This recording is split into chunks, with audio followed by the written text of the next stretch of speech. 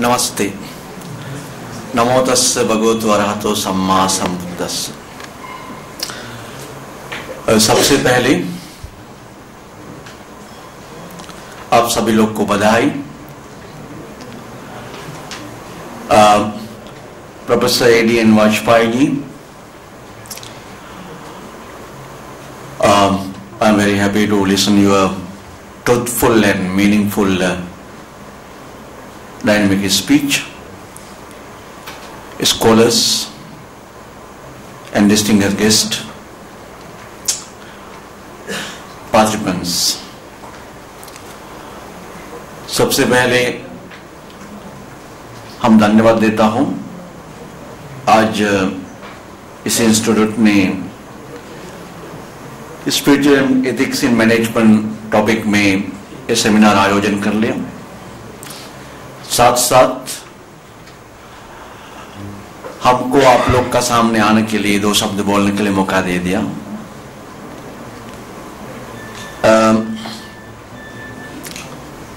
We are now in the era of globalization.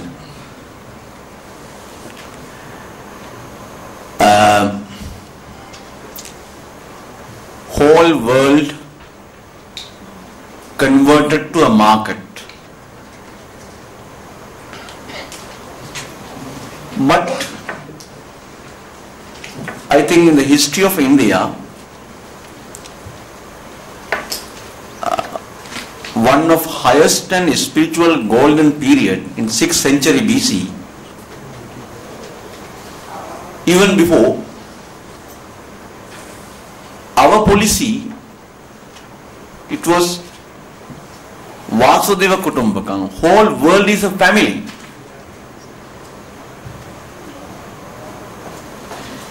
We are talking about whole world family. The Western, they are talking whole world is a market. In this situation,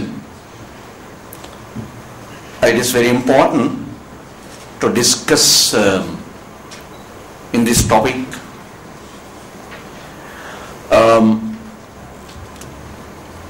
the basis of Buddhist teaching. I would like to present some comments made by Buddha in different field. Without a spiritual background, humans have no moral responsibility. Humans without moral responsibility pose a danger to society.